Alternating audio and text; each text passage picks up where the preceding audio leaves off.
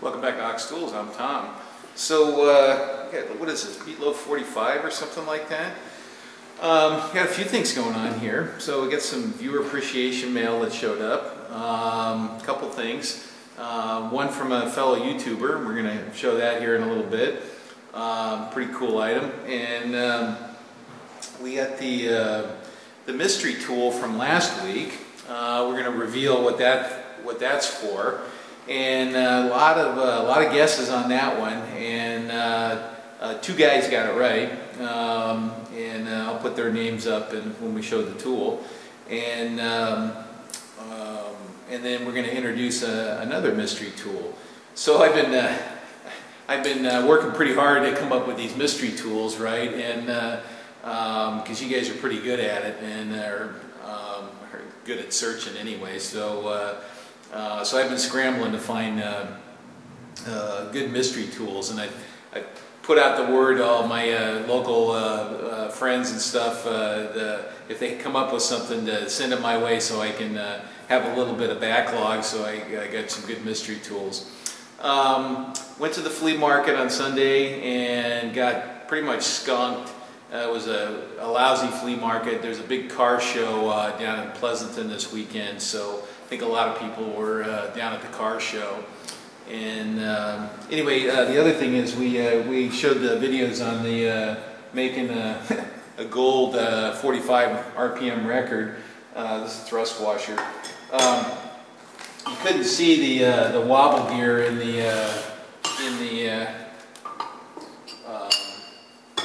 that video, so I figured I'd just hold it up for guys that haven't seen it. And it's a cycloidal drive, kind of like a harmonic drive, but a little different. And that's a washer that fits in this assembly here. And here's a bearing. This is one of the bearings for the etching press. This is a 130 millimeter OD and a 75 millimeter ID. So the press has 4 of these bearings in the design. So we're going to have a bunch more of that work coming up too. So let's pop over at the table, and we'll take a look at some cool stuff and go from there. Okay, so we showed this as our mystery tool last week, and we got actually a lot of response on that, which was kind of cool. And most people were guessing that it was for holding sheet metal, okay? And it would certainly work for that, okay? And in fact, that's what I intend to use these for, okay? But that is not what these are for. These actually have a very interesting use, and two guys got it right, and I got their names here. You can see them. These are the two guys that guessed correctly what this thing is. So you see it's got a little pin here, but the pin's at an angle. And this is well worn here. So it's got brass grippers on it, okay? So this is not a hardened gripper, which you might expect if it was a sheet metal grabbing thing, but you can see here it doesn't particularly grab sheet metal that well. So some people suggested that this was a plate clamp for lifting steel plates or things like that. That's not the case here. This doesn't have enough spring pressure, and the curvature of this doesn't lend itself to the harder you pull, the more it tightens up kind of situation, okay? So what this is, believe it or not, it's for stretching hides. And you can grab the leather like so, and you would use a bunch of these. And there's a board or a plate or whatnot that looks like pegboard that's got a bunch of holes in it. And what you do is you clamp the leather when it's wet or whatever, and you tug on this, and then this pin inserts into the hole, and you have a whole array of these things around the hide, you know, pulling it kind of uniformly, because they would typically be in odd shape, right? So, you know, they use frames and whatnot, but this is a quick way to stretch leather. So on the side here it says Gozzini, which is an Italian company that makes leather tanning machinery, and then it's got another another name on the side there, and hope maybe you can see that. Okay, and there's a Gozzini there. Okay, so anyway, it's kind of cool. And if you'll notice also another that where the leather or material inserts here is pretty far off of the bottom, right? So if this was a sheet metal thing, we'd be looking for this thing to be down fairly low to the bottom. Although I plan on using them for that. Anyway, kind of a neat tool, and it's a leather grabbing and tanning device. And this one looks like it's seen a lot of use. So anyway, thanks for playing, guys. That was great. And so we're going to introduce a new one here in a minute. Okay, so this week's mystery tool is this guy right here, and I covered up the name to make it a little harder on you guys. So we'll take a look at this here, and this moves in and out like so. Okay, I haven't discovered the function of this particular knob. This has a couple of positions that you can move this, and this also has the ability to rotate like this. Okay. Now it has these balls here that you can probably see. They don't rotate. This rotates. Okay. This moves in and out. All right. Anyway, if you think you know what that is, throw it up in the comments, and we'll see what people come up with. Now, for those of you guys that see this patent number on here, okay, come on, play fair. Don't just go look the patent up and then post that. Okay, we want folks that have personal experience with these things, or know out of their brains. Anybody can Google. Okay, so let's use our brains on this. Okay, all right. Anyway, that's this week's mystery tool. Okay, so we got a little viewer appreciation mail from. Actually, this is it was a funny package. This comes to us from Frank Reitz, and he's in North Carolina. And Frank sent me a sticker, which you guys will get a kick out of here. And you're always hearing me talking about Mr. Bozo, right? And we don't want him around the shop in general. But he sent me this sticker, which is awesome. And actually, I'm gonna have to find some more of these things, because this is a great sticker here, and to put up around the shop. So Frank, thanks for thinking of me, and that's a pretty cool little gift, and appreciate it. And I'm gonna strategically place this in the background in the videos, so you guys get a kick out of it, and get to see it once in a while. So thanks a lot, Frank. Appreciate it. Okay, so this is the next one here.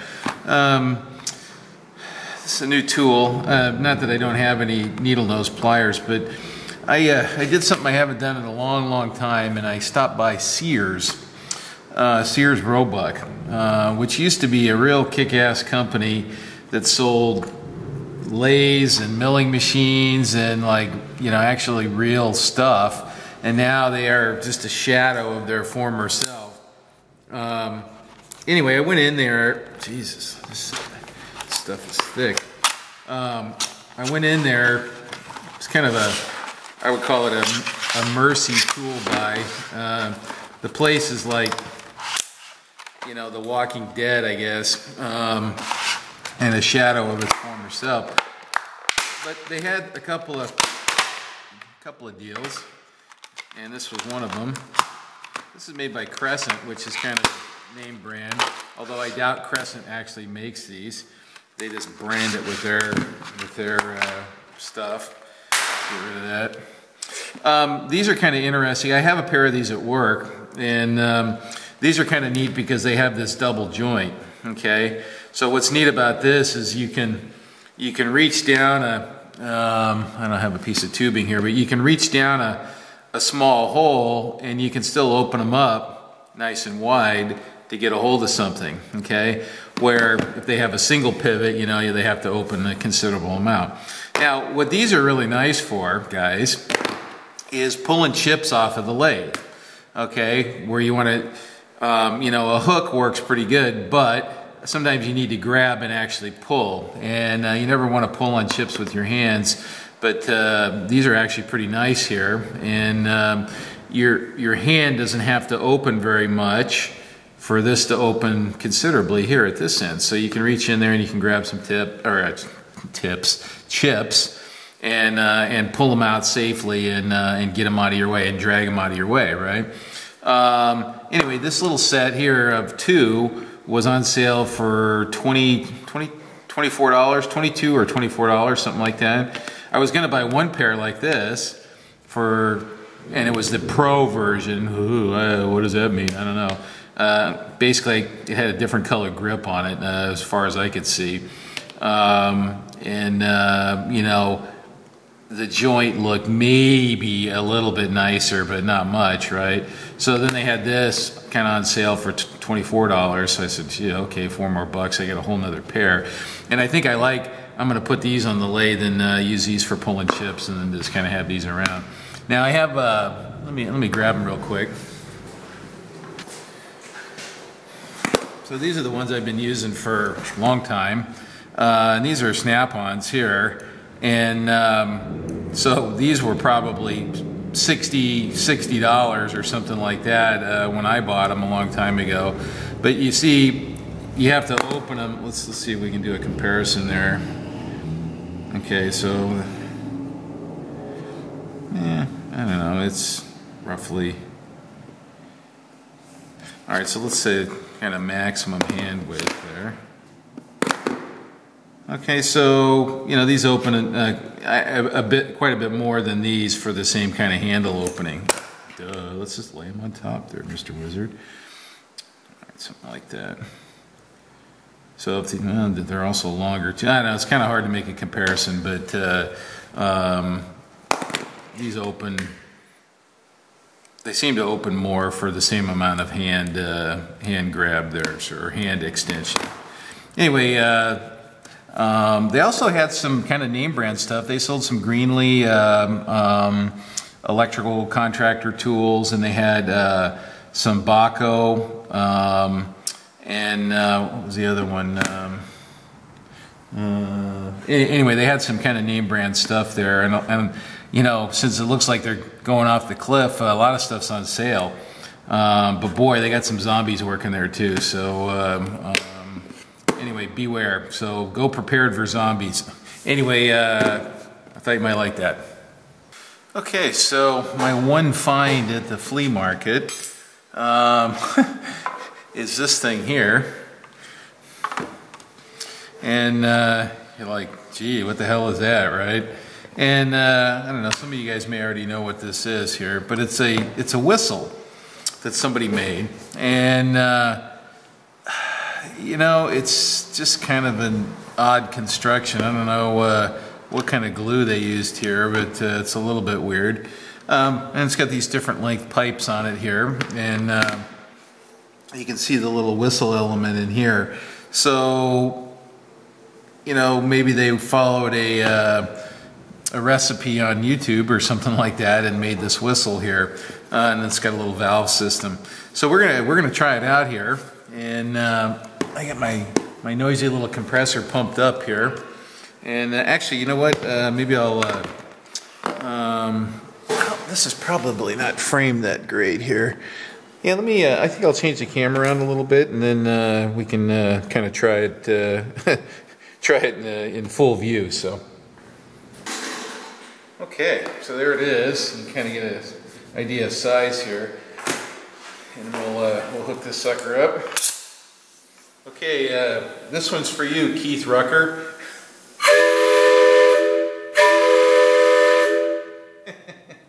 Pretty cool, huh? Anyway, you know, I saw this laying there and I was like, what the heck is that? So I picked it up and I went, son of a gun, that's a whistle.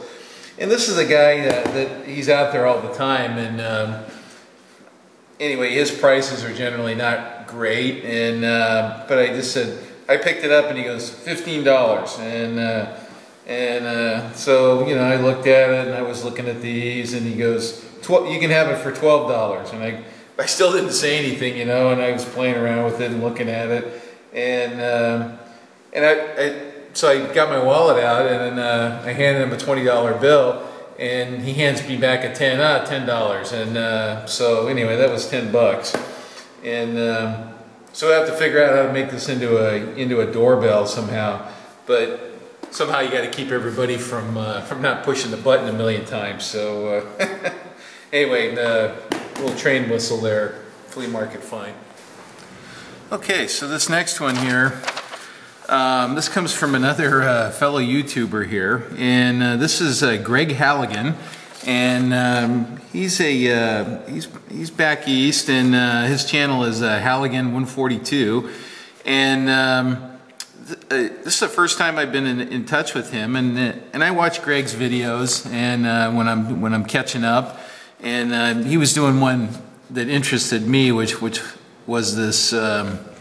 Compressor made out of a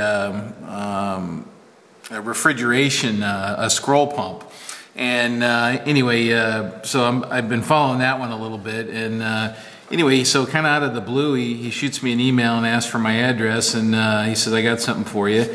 So anyway, we're going to show that in a second here, but he you know, he's got a real nice line in here. I learned my give and trade from others who taught me, and I wanted to hand down a little of that knowledge. I've come across others who can use it and know you're the same way. I know it's time consuming to make them, and he's talking about the videos, and a job which may have taken an hour takes twice that from fiddling around with camera angles. Keep making them and I'll keep watching them. Anyway, that's you know, that's always really nice to hear that kind of stuff, and that, you know, people appreciate what you're doing, and, you know, in general, across the board, all the comments are really good, and you guys are really supportive, and I appreciate that. And Greg, thank you very much for those that nice letter, and for this very, very nice gift that I'm going to show here. So this is what was in the box here, and so he made the box, and I can smell the fresh varnish on the box, and I can even see, Greg, I think I have an example of your fingerprint in here now too. So because I think he varnished this and then packed it up and sent it. So anyway, you got the little logo on there, and it's a little wood box. So we're gonna open it up. And he said that this green felt, he relined a Gerstner box, and this is some of the leftover felt. So he made me a little wooden box and everything. And what's in here, let's pop it out. We'll set that aside here. And what this is you guys may remember in my video where we did this thing here. And this is a hard-hinge tool height setter. And it's got this movable top and an adjustable body, so that you can catch the underside of the tool or the tool tip on that, you know, while this is sitting on the hard hinge. It's got a flat slide on top, so you just pop that on top. But mine, I use a spanner bar. Well, Greg picked up that I said somewhere in the video, gee, I should have made this out of brass, this extension piece. Well, he took that to heart, and he made one from scratch, all out of brass, which is pretty cool here. And it's got a very, very long range here, which is really nice. This one's pretty short range. And then it has the rotating bit here that you can catch the tool. And he put a little magnet in the bottom so that it, you know, it kind of stays in place when you're using it, right? And if you touch it, it doesn't immediately fall in the chip pan. So, and it's all polished up. It's real nice, you know. It's got a nice knurl on it and stuff. So, Greg, thank you very much. That's a really special gift. What I'll probably do is set this one up for a different machine now.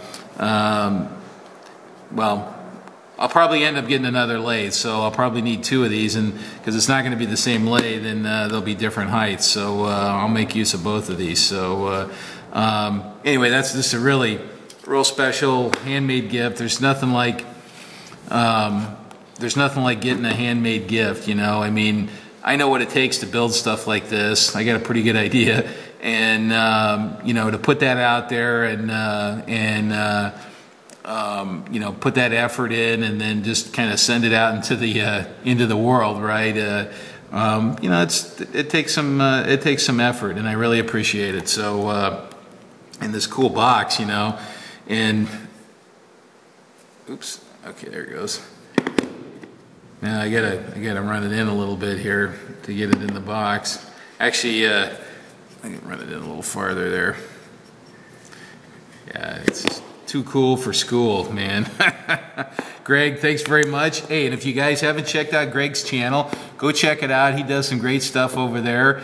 He just moved his shop into I think he moved completely out of one house into another house. So he created a whole new shop space in the basement. He's wired it and plumbed it and doing all kinds of stuff. And Greg, I think he does HVAC stuff for a living, so he's real knowledgeable on that stuff. And check out that compressor series too. Very good.